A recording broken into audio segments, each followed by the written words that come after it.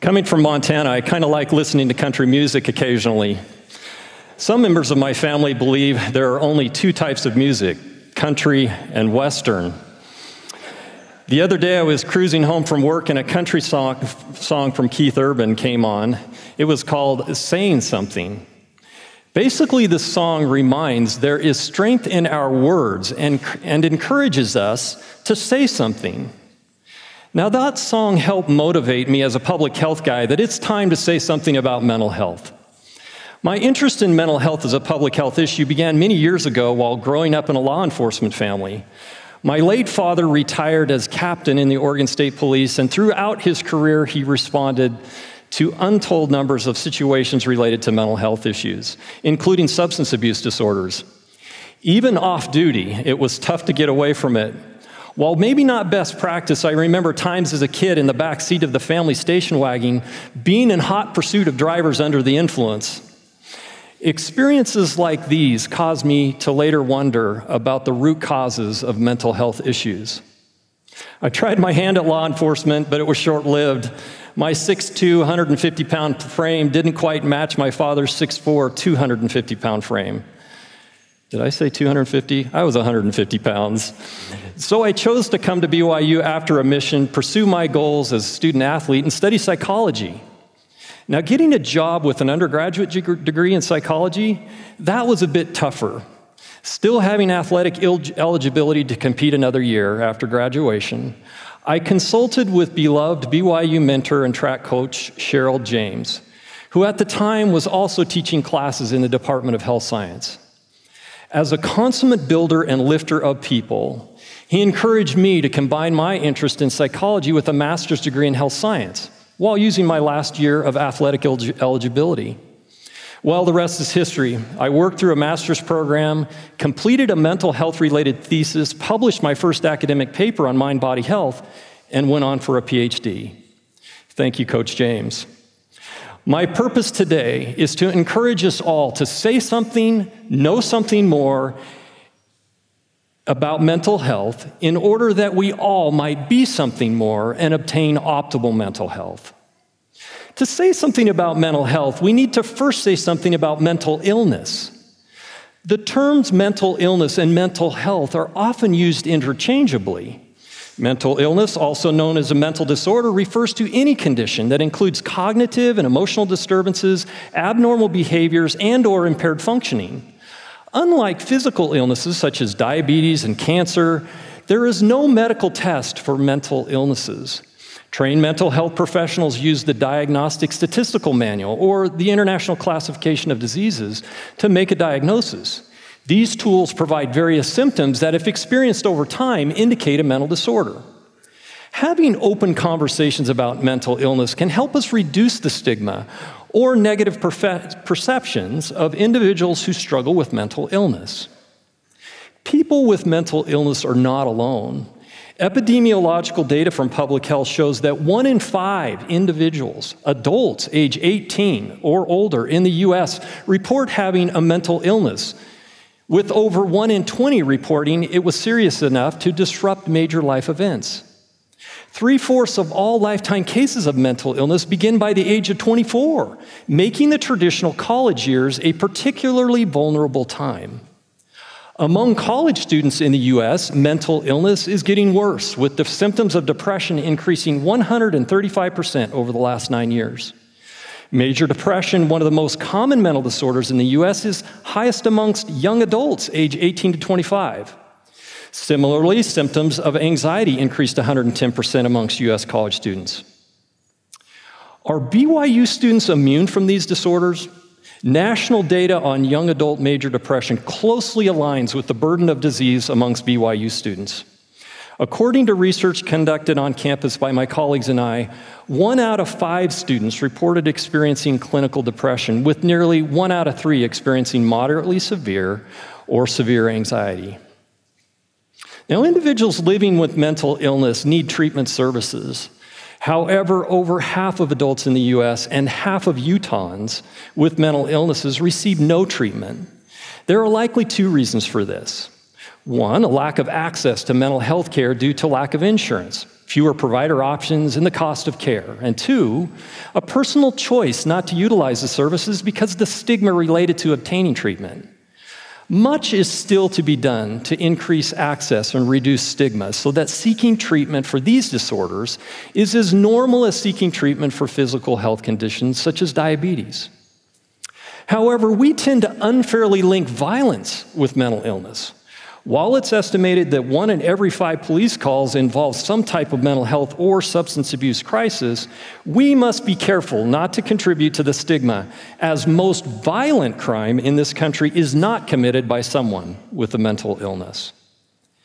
Now, while suicide itself is not a mental disorder, mental disorders are one of the most important causes of suicide.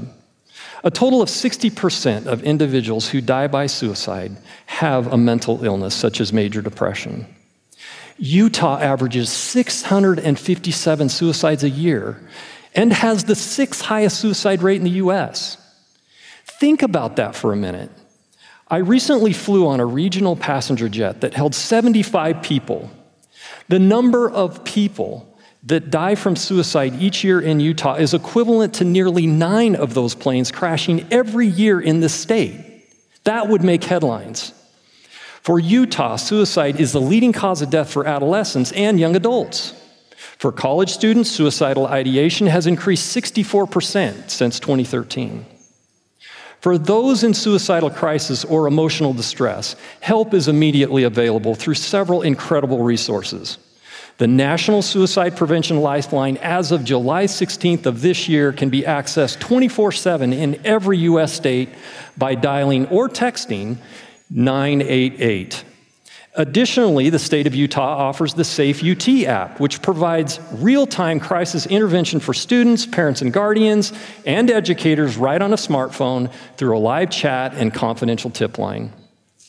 BYU Counseling and Psychological Services, or CAPS, offers some of the best psychological services in the country with over 32 full-time counselors who stand ready to assist students in crisis with no appointment needed. You can walk in during business hours or reach a trained professional after hours. We all can be part of the solution to suicide by becoming QPR trained. Offered on campus through CAPS, this hour-long best practice training helps you know what to look for and how to help someone that is struggling. Now, mental illness is not the same thing as mental health. Mental health is a state of well-being where individuals realize their own unique abilities, cope with everyday stress, establish constructive relationships, work productively, and contribute to the community. It is a state of well-being with the focus on positive human development and becoming our best self. For Aristotle and the ancient Greeks, a state of well-being was referred to as wisdom and was rooted in the idea of eudaimonia, or living life well and consistent with one's values. Contemporary psychologists discuss well-being or optimal mental health slightly different depending on their perspectives. Humanistic psychologists such as, for example, Abraham Maslow referred to this state of well-being as self-actualization. From the positive psychology perspective, well-being or optimal mental health was first referred to by researcher Corey Kieves in 2002 as flourishing. Flourishing is the notion that individuals achieve higher levels of well-being by focusing not only on eudaimonic components, such as developing meaning, purpose, and strong relationships in life, but also hedonic components, such as experiencing positive emotions. Flourishing is a state of optimal mental health. And according to Keyes, quote, people that flourish not only feel good, but also do good. They experience positive emotions regularly, excel in their daily lives, and continue the world around them in constructive ways, end quote. One thing interesting about Keyes' research is that he noticed that many individuals who were not flourishing lacked a mental health diagnosis. He called this state of poor mental well-being without a mental illness diagnosis languishing, and learned these individuals tended to lack a sense of purpose, struggled to enjoy life's simple pleasures, and be positive about life. they tended to experience a general feeling of, well, blah. These findings helped to change our paradigm that mental health was simply the opposite of mental illness. It's not. Mental health is not simply the opposite of mental illness. He helped us realize that mental health exists on its own continuum, and we can flourish and achieve optimal mental health or languish whether we have been diagnosed with a mental disorder or not. I'd like to repeat that. We can achieve optimal mental health and flourish whether we have been diagnosed with a mental disorder or not. This should be empowering to all of us. The idea of languishing may sound a bit familiar and could explain your personal experience with the COVID-19 pandemic. During the pandemic, we were exposed to endless sources of information and misinformation, which tended to heighten our anxieties. The WHO referred to this phenomenon as an infodemic. In addition, our regular routines were impacted as we were socially distanced, isolated from each other, quarantined, forced into online learning, lost jobs or time at work, and even mourned for those who died from the virus.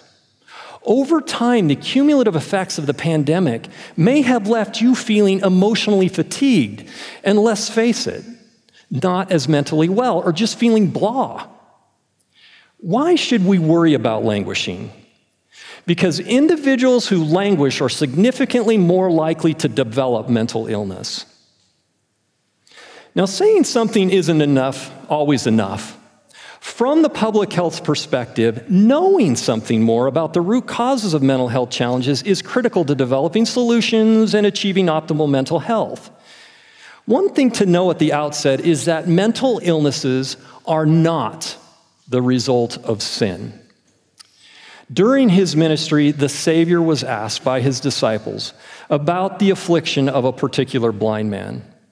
They asked, "Master, who did sin, this man or his parents, that he was born blind?" The Savior responded, "Neither hath this man sinned, nor his parents, but that the works of God should be made manifest in him." It is a mistake to equate mental illness with sin. Indeed, the root causes of mental health challenges, whether mental illness or languishing, are complex. In their 2015 study, Wittenborn and colleagues reviewed the literature on the root causes of major depression and used a systems thinking perspective to illustrate the complex interaction between biological, environmental, behavioral, and social factors that contribute to the illness. Their causal loop diagram looked like this, and while small and a bit messy, speaks to the complexity of mental health challenges. To make sense of the complexity, root causes for mental health challenges, when identified through research, are often organized into risk and protective factor frameworks, which are then used by practitioners to address the challenges. Risk factors are those things that increase the likelihood of an individual experiencing the problem. Protective factors are those things that mitigate the risk and are often simply the opposite of the risk factor. For example, if having few friends is a risk factor, then having good peer relationships is protective. Furthermore, risk and protective factors are organized across ecological levels. This is because our thoughts, our attitudes, our feelings, and our behaviors are influenced by the environments in which we associate. Ecological levels in which individuals are nested include peer groups, families, institutions such as school and work, and communities. Some of the more common risk and protective factor frameworks have been developed by organizations such as the Centers for Disease Control and Prevention, Substance Abuse Mental Health Services Administration, and the American Mental Wellness Association. You can check those out. Today, I'd like to highlight a few of these risk factors based on work my colleagues and I have done here at BYU. These include having a perfectionistic attitude, experiencing life stressors, having poor coping skills, having adverse childhood experiences, and bullying. One particular risk factor of concern for college students, especially students here at BYU, is having a perfectionistic attitude. Perfectionism is refusing to accept any standard less than flawless. Using the multidimensional perfectionism scale, we asked BYU students how they felt about statements like, "If someone does a task at school better than me, then I feel like I failed." at the whole task. And the fewer mistakes I make, the more people will like me. And other people seem to accept lower standards for themselves than I do. With 40 being the highest possible score on perfectionism using this scale, our findings revealed that the average score for BYU students was 27. Additionally, we found a significant correlation between perfectionism scores and mental health outcomes. For example, a perfectionism score of a 30 was associated with symptoms of clinical depression and clinical anxiety among students. Notice in this slide, depression and anxiety increase as perfectionism scores increase. An additional risk factor associated with mental health challenges is our exposures to stressors at each ecological level and our ability to deal with those stressors. Stress, as defined many years ago by Hanson, is the nonspecific response of the body to demands made upon it. Stressors describe those demands that trigger an automatic physiological fight or flight response, which feels like someone just stepped on your internal gas pedal. Because our bodies strive for balance or homeostasis, a part of our nervous system acts as a brake pedal when the threat subsides to bring our body systems back to normal. However, what happens when exposures to stressors continue over time? Or maybe even worse, when we anticipate and worry about stressors even when there is no immediate danger. Robert Sapolsky, author of Why Zebras Don't Get Ulcers, noted, quote, "When we consider ourselves and our human propensity to worry ourselves sick, we have to expand our notions of stressors merely being things that knock us out of homeostatic balance," end quote. The stressors we face are significantly different than zebras, and not only explain why we get ulcers, but many other physical as well as mental disorders. A growing body of research is demonstrating the powerful relationship between chronic stressors and their ability to disrupt the immune system, causing inflammation throughout the body that leads to cardiovascular diseases, diabetes, cancer, and even depression. Chronic stressors include poverty, neighborhood violence, or environmental changes, as well as just plain daily hassles. Stressors can also involve early life stressors, such as adverse childhood experiences or trauma. While a certain level of stress can be beneficial and enhance immune function and improve performance, the accumulation of chronic stressors and traumatic life events cause wear and tear on the body and the mind, and is what researchers refer to as allostatic load. My colleagues and I asked BYU students what stressful life events they had been exposed to during the past year. The options ranged from more serious stressors, such as death of a parent or a close friend, to more daily hassles, such as getting a speeding ticket. More serious stressors were weighted higher than daily hassles in our analysis. For BYU students, the most common stressors were an increase in workload at school, change in social relationships, and a change in eating habits. Interestingly, BYU students with the highest number of stressful life events were freshmen, married students, and students in committed relationships. These groups of students may need a little extra support in managing stressors. Like our findings with perfectionism, the more stressful life events students were exposed to was associated with more clinical depression and anxiety symptoms. Notice in this slide, depression and anxiety increases as stressful life event scores increase. We've also studied the impact of early life experiences on mental health outcomes amongst college students.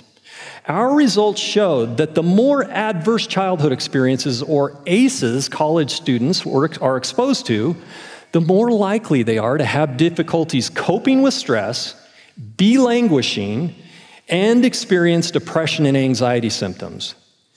ACEs include childhood exposure in the home to abuse, neglect, and/or household challenges like substance abuse, mental illness, suicidal thoughts and behavior, divorce, incarceration, and domestic violence. Being exposed to these stressors as a child impacts our mental health and even our physical health later in life. As a result, we should do all in our power to prevent childhood exposure to trauma. These are the things that Elder Patrick Kieran spoke about in the last General Conference, noting, quote, "There is no place for any kind of abuse, physical, sexual, emotional, or verbal, in any home, any country, or any culture," end quote. Now, if you are now worrying about the ACEs in your own life, there is more to this story. In our study, we also found that students exposed to more positive childhood experiences, or PCEs, were protected against depression and anxiety symptoms later in life, even when having been exposed to ACEs. We demonstrated that PCEs lead to an increased ability to cope with stressors, increased flourishing, and ultimately strong mental health. Positive childhood experiences include such things as having one good childhood friend, having good neighbors, enjoying school, having regular family meals, and having beliefs that give comfort. Our study adds to the literature, a growing body of literature, that ACEs can weaken our ability to cope as college students. PCEs can increase resilience, promote flourishing, and ultimately reduce symptoms of mental illness. Through the multidisciplinary computational health science research lab here at BYU, my colleagues and I recently explored the impact of hundreds of possible risk factors on adolescent mental health. Using a machine learning approach to analyze the risk factor data of some 179,000 high school students across Utah, across all ecological levels, we were able to predict with 91% accuracy suicidal thought and behavior amongst this adolescent population. Our findings revealed that the most highly associated risk factors with suicidal thought and behavior were: 1, being threatened or harassed through social media; 2, being bullied on school grounds; 3, being in a family that has serious arguments; 4, being in a family that argues over and over; and 5, being in a family that insults and yells a lot. Additional interesting findings included the fact that suicidal thought and behavior increased with age, was more common among females, and was 73% more likely if there was not a father in the home. The major findings of this study not only speak to the incredible negative impact that our relationships can have on mental health, but also the potential impact for positive relationships to be protective. Our findings from these studies and others are contributing to this growing body of literature on the many risk and protective factors related to mental health. Much of this work points to the powerful influence of context and our interaction with others in settings like home, school, and communities. Saying something and knowing something about mental health isn't always enough either. To achieve optimal mental health, be our best self, and flourish, we must be something as well. Because many of the risk and protective factors associated with mental health are addressed by living a wellness lifestyle in an environmental context that supports wellness, I invite us all to be something more by being wellness-wise personally and institutionally. Being wellness-wise is an idea that was hatched here at BYU and means that we recognize wellness is a personal opportunity as well as an institutional responsibility. It also means we recognize that wellness is embedded in the very fabric of the mission of this institution. From the mission statement, you might recall that BYU exists to assist individuals in their quest for perfection and eternal life, with the expectation that all instruction, programs, and services at BYU, including a wide variety of extracurricular experiences, should make their own contribution toward the balanced development of the total person. In order that such a broadly prepared individual will not only be capable of meeting personal challenge and change, but will also bring strength to others in the task of home and family life, social relationships, civic duty, and service to mankind. If we look at it closely, which we will, our mission statement makes wellness and thus optimal mental health everyone's business. Dr. Barbara Lockhart and Dr. Ron Hager from the BYU Department of Exercise Science have defined wellness as, quote, a dynamic state of our being characterized by the balance and integration of our whole physical, mental, emotional, spiritual, and social self, end quote. There are many other definitions of wellness too, but they essentially speak to the personal active pursuit of a balanced lifestyle. This is what makes wellness a personal or whole person opportunity.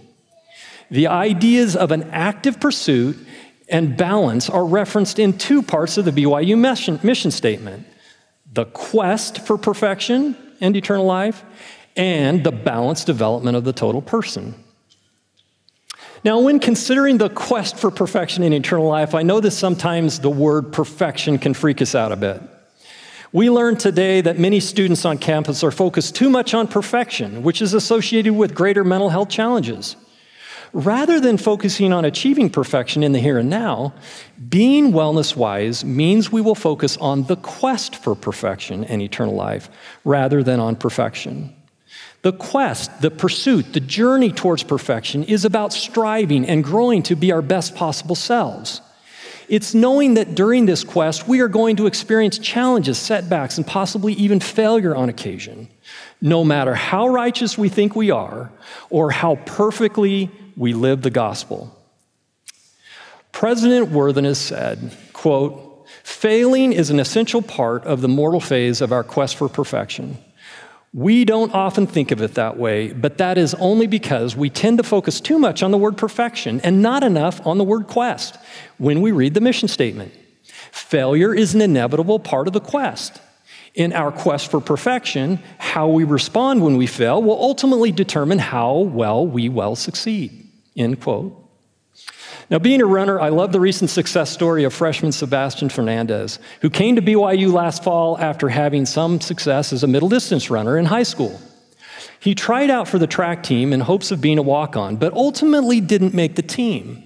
Sebastian didn't let failure derail his goals. He continued to train with the so-called farm team, a group of other BYU track and field student athletes who weren't quite ready for the competition team. Sebastian commented that, quote, "Having that experience of failure helped me realize that nothing is going to be given to me. I have to work hard and earn everything," end quote.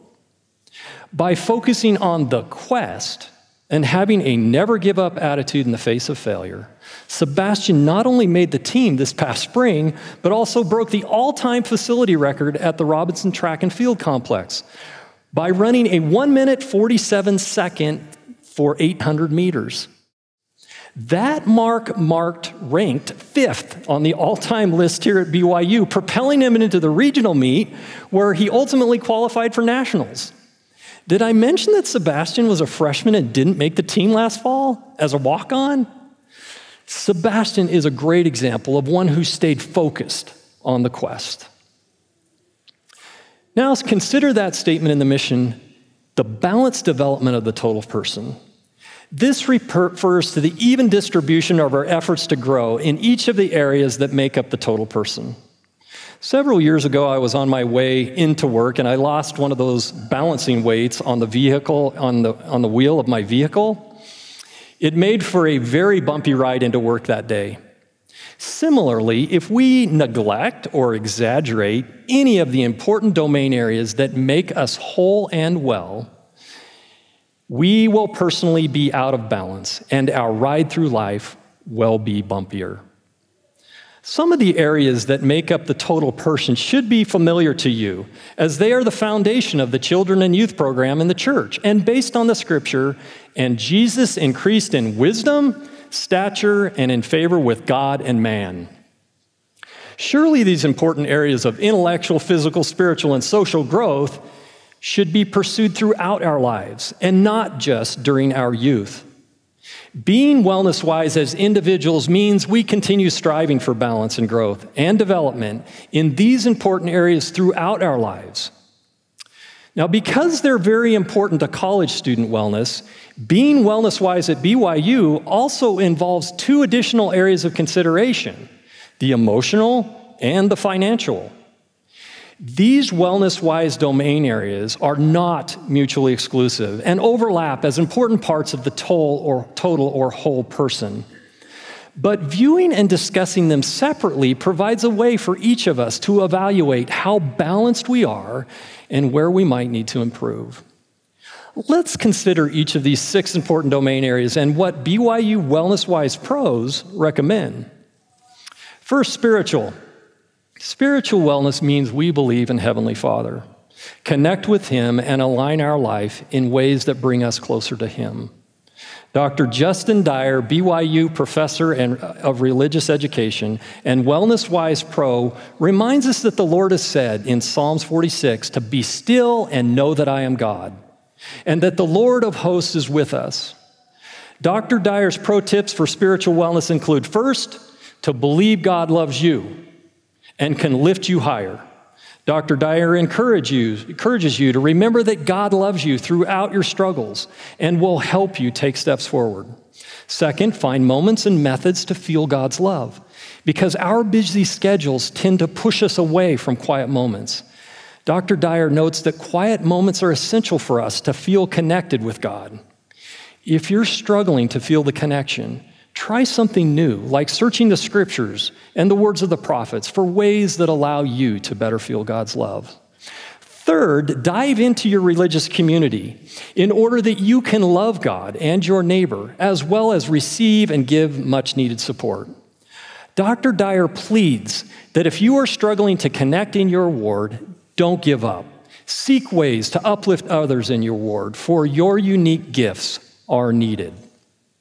Social wellness means we establish positive relationships with others. Having a strong social support system is important for emotional wellness, as it helps us cope with and bounce back from challenges. Angela Bloomquist, director of the Student Connection and Leadership Center here at BYU and WellnessWise Pro, notes that we are all social by nature. Her pro tips for social wellness include, first, creating lasting connections by participating in events, activities, and programs in the campus community. She notes that volunteering is also a great way to have a higher sense of purpose, increase social skills, and increase self-esteem. Second, foster belonging by embracing diversity and ensuring equity and practicing inclusion. Angela promises that as you do so, hearts and minds are enriched. Third, cultivate communication skills to become a better friend, student, employee, and leader. This may require less digital communication and more face-to-face conversation, where effective communication and active listening can be practiced. Physical wellness. Physical wellness means we balance sleep, physical activity, and nutrition, and practice safe behaviors. Nathan Ormsby, director of the BYU Student Wellness and WellnessWise Pro, loves the quote by President Ezra Taft Benson that, with good health, all other activities in life are greatly enhanced. Nathan's pro tips for physical wellness include, first, exercising routinely, because the benefits of exercise are indisputable.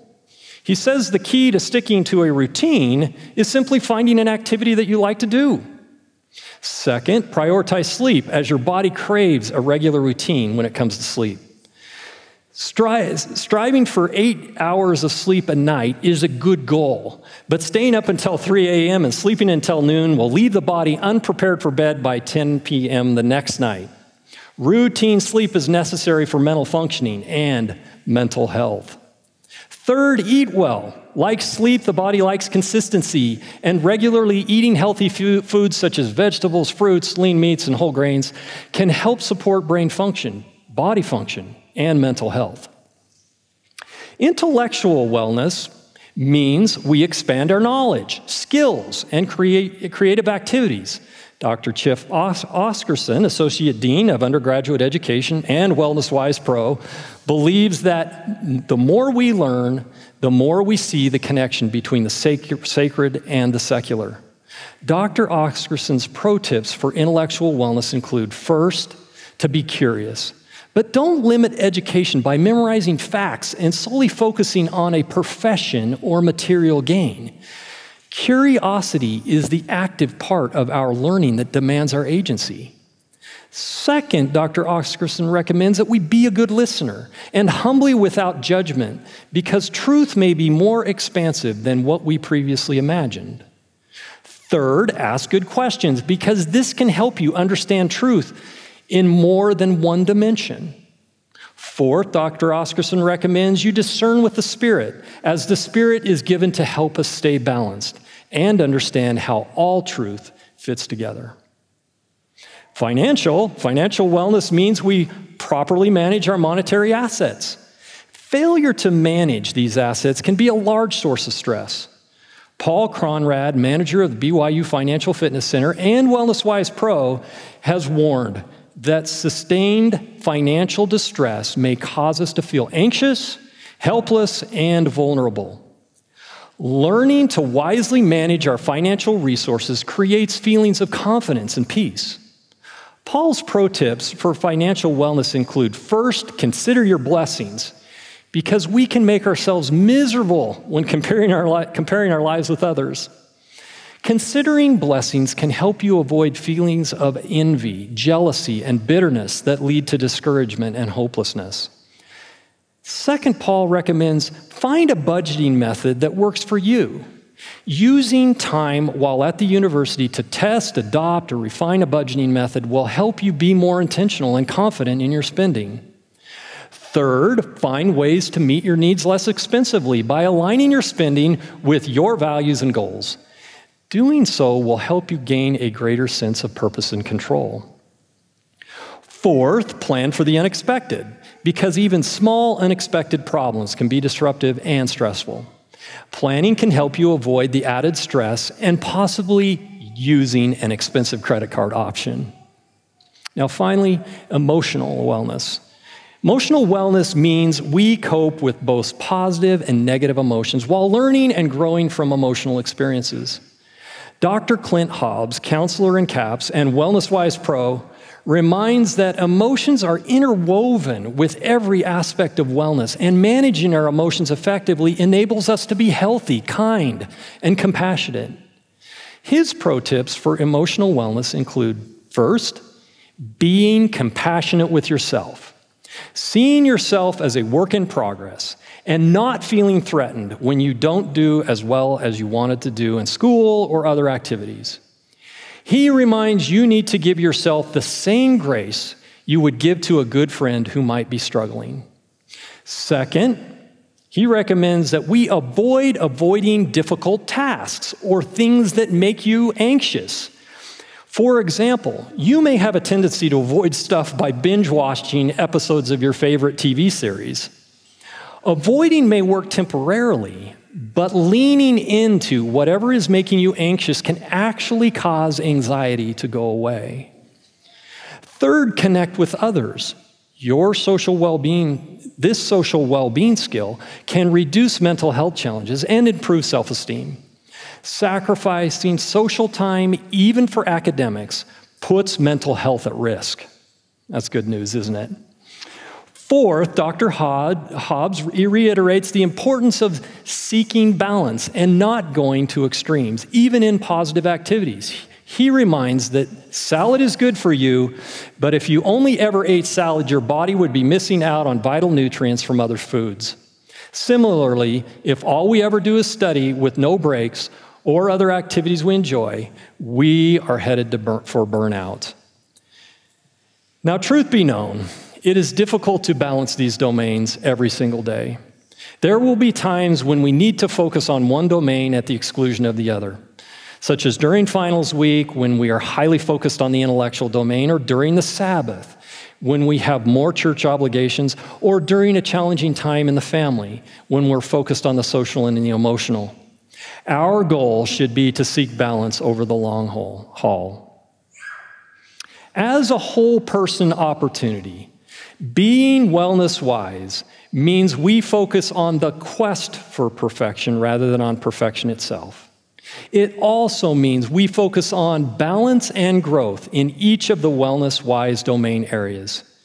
As we become wellness-wise by embracing wellness as a whole person opportunity, we will not only be capable of meeting personal challenge and change, but will also bring strength to others in the task of home and family life, social relationships and civic duty, and service to mankind. Meeting personal challenge and change speaks to our ability to be resilient when faced with some of the crap that will surely come our way in life. And bringing strength to others speaks to our becoming self-actualized, becoming our best self, achieving optimal mental health, and even flourishing. Now, finally, being wellness-wise not only recognizes wellness as a whole person opportunity, but also as a whole campus responsibility. Because we know something about the powerful influence that our context can have on us individually, it means that as an institution, we will focus on a system-wide approach to influence the conditions in which all might achieve optimal mental health and flourish. Consider the part of the BYU mission that references all instruction programs and services, including a wide variety of extracurricular experiences, should make their own contribution towards the balanced development of the total person. This means that no faculty member, staff member, administrator, or even student is excluded from the responsibility of assisting individuals in their balanced development. Taking this responsibility seriously, a group of BYU staff, administrators, faculty, and students have joined together under the leadership of former CAPS director Dr. Steve Smith and Student Life Vice President Julie Franklin. Known as the BYU Wellness-Wise Coalition, this group exists to break down campus silos and cultivate campus-wide collaborations and initiatives that advance wellness for all community members. Now, the word silo is commonly used on farms to describe those large storage containers for grain and cattle food. In public health and healthcare, the term silo is often used as a metaphor for teams of people that just don't work together. The BYU Wellness-Wise Coalition exists to help ensure that we are a whole campus and collaborate to advance wellness for all. Exciting, isn't it? We have such wonderful opportunities and responsibilities before us. It's time for us to say something and know something more about mental health so that we can be something more and achieve optimal mental health. Saying something more can help us reduce the mental health stigma and realize that optimal mental health and flourishing is accessible to everyone.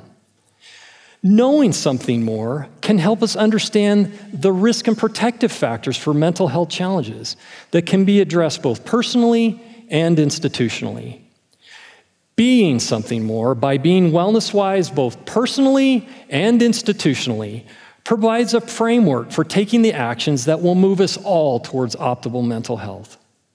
Saying something, knowing something, and being something more, that's something about mental health. Thank you.